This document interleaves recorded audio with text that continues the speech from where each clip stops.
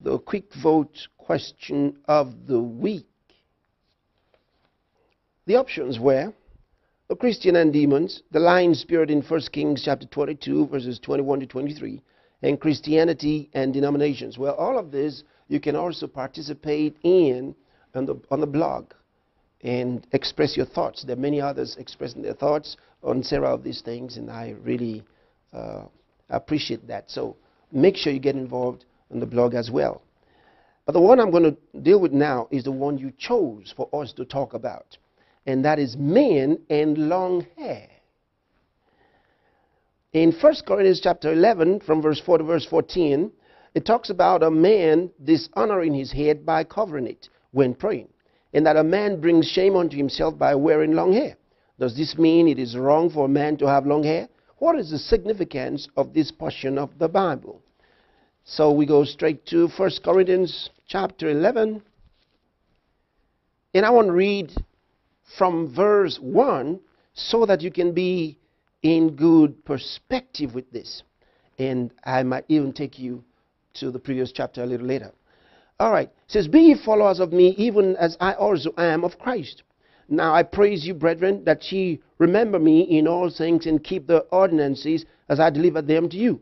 But I would have you know that the head of every man is Christ, and the head of the woman is the man, and the head of Christ is God.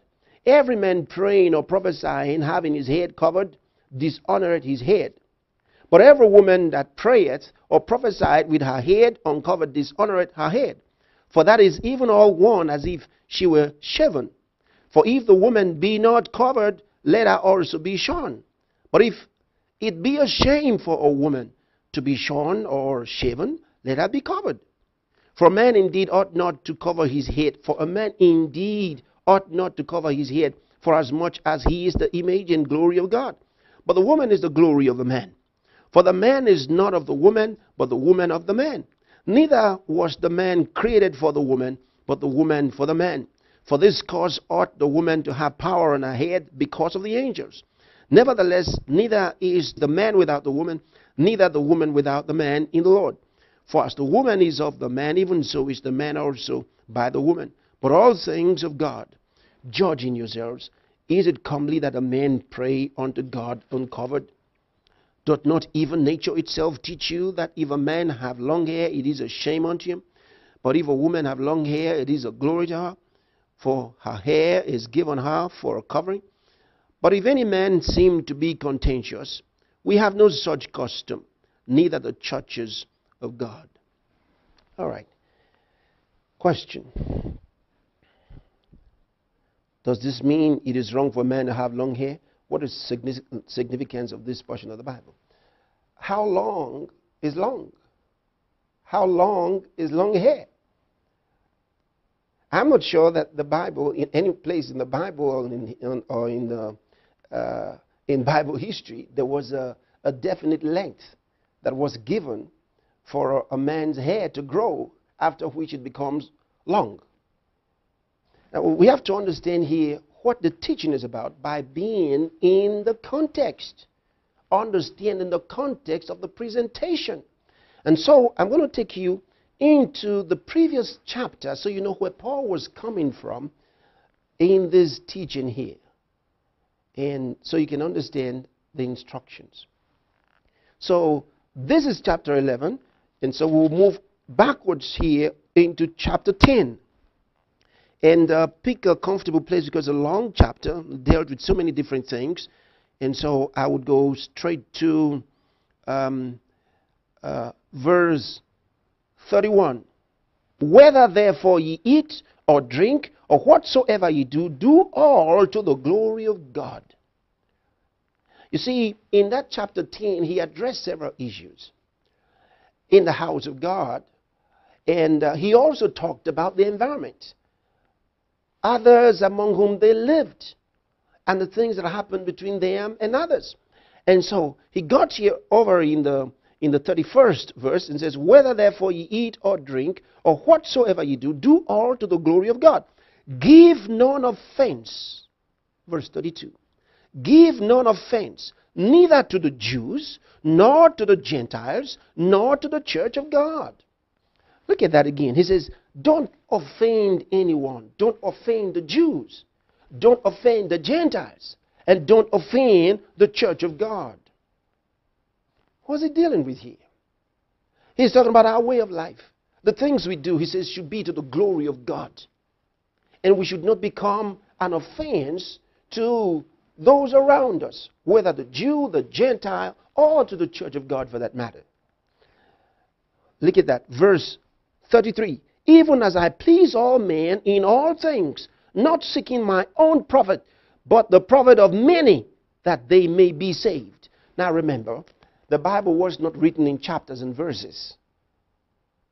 And so we might as well read from here all the way into chapter 11, because that's the way it was written. It wasn't written in chapters and verses. Chapters and verses were given for easy reference.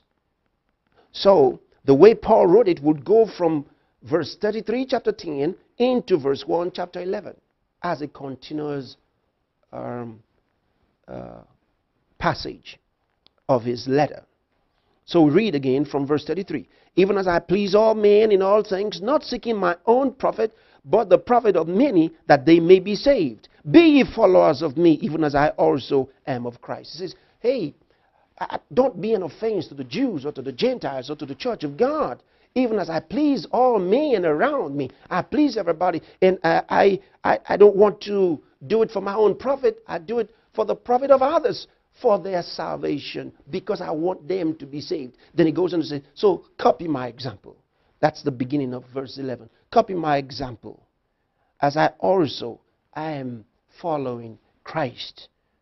Then he says in verse 2, now I praise you, brethren, that you remember me in all things and keep the ordinances as I delivered them to you. Then he brought up a new thought in verse 3. But I would have you know. So it's still in the context of dealing with our environment. We're dealing with those around us.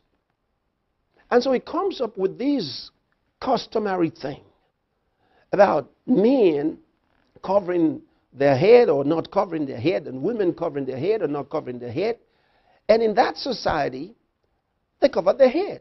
And so he compared it to natural situations. He's trying to say, look, this custom is all right. There's nothing wrong with it. He says, judge yourself. I mean, is this wrong? He says, men have short hair. Women have long hair, because the long hair was given to them for a covering. So if in the society we find that this group covers or the other group doesn't cover, he says, hey, I want you to follow what's available there, not to be an offense. Now look at this. Because when they went into the churches, the Gentiles were there. The Jews were there. They also came to the churches. For the Jews, the women veiled their hair as a submission, a sign of submission to their husbands. They covered their hair. It was a sign of humility. That's what it was. And then the Gentiles also did the same thing. They covered their hair. And those who were caught in prostitution were shaved as a sign of disgrace. And then those women who were harlots went around without covering their hair. So it was a sign that either a woman had been caught in harlotry or was a harlot. If she was caught, she was shaved. If she was out patronizing those who were coming for her, she left her head as a sign that she wasn't under any man. And so Paul said, if you're not going to cover, then also be shaved. Because it's the same thing. If you are ashamed to be shaved, then why don't you get covered? See, so, and then, he was dealing here with a customary thing. And this is very important. This is very important because of what we're going to see a little later. So he was dealing here with a customary thing. And then he related it to natural circumstances. And said, hey, is it all right for a man to pray with his head covered? Because, see, he's the image of God. Let's go there. He says here in, from verse 7, for man indeed ought not to cover his head, for as much as he is the image and glory of God. But the woman is the glory of the man. For the man is not of the woman, but the woman of the man. And then he says in verse 13, judging yourselves, is it comely that a woman pray unto God uncovered? Doth not even nature itself teach you? So he's here looking at a customary thing that was not offensive to Christianity, and that had something to do with natural teaching. And he says, this is okay, and I want you to act this way. See, remember something. The priests of the Old Testament covered their hair. They covered their head. In their full regalia, the high priest had his head covered. Did God not hear his prayer? So this is not a suggestion at all by the Apostle Paul that men should be uncovered, because the priest was a man. And God gave the instructions. And Paul is looking at natural circumstances.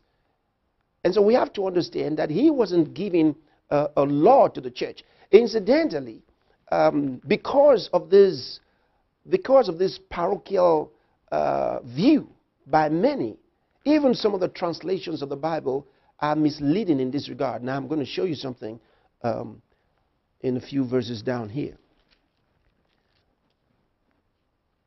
So it doesn't mean that a man must not have long hair, but we already understand that naturally when a man has very long hair, it does get the attention of those around us. You know, it's much like smoking, for example, where the Bible doesn't say anything about smoking. And if you were smoking around certain Christians, they're going to be surprised. And hey, man, why? Because they think it's a dirty habit. They think something's wrong with it. You know, there are many things like that that the Bible doesn't say anything about, but naturally around us, and people will raise an eyebrow. Okay, they'll raise an eyebrow because of what you're doing. Not because that thing is wrong necessarily in the sight of God, but around you, they will be judged wrong. And that's what the Bible teaches us, how to behave in the presence of others. And that's actually the summation of Paul's talk here. Now let me show you something.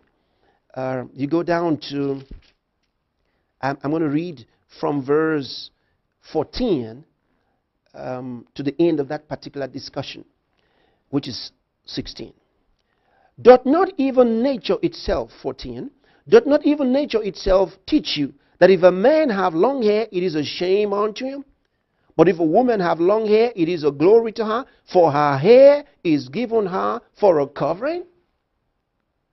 So you see, her hair is given her for a covering. If her hair is given her for a covering, why must she need a veil? So these are expressions of symbolisms. Okay, notice something. Verse 16. But if any man seem to be contentious, we have no such custom, neither the churches of God. Now that's the scripture that many have wrongly translated and held to these things, that we must have the women cover their hair and the men not cover their hair. And they forget that this is not exactly what the scripture is presenting at all, because the priests covered their hair and they were the ones to lead the prayers to God, and God heard them. You see.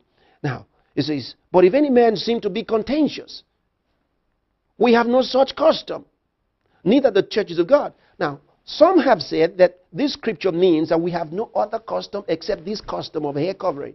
That's not what Paul was saying. What he's saying here is very simple. He says, if any man seem to be contentious, if you want to become argumentative, actually he says, if a man seem to be fond of argument, that's the expression of the word that was translated contentious.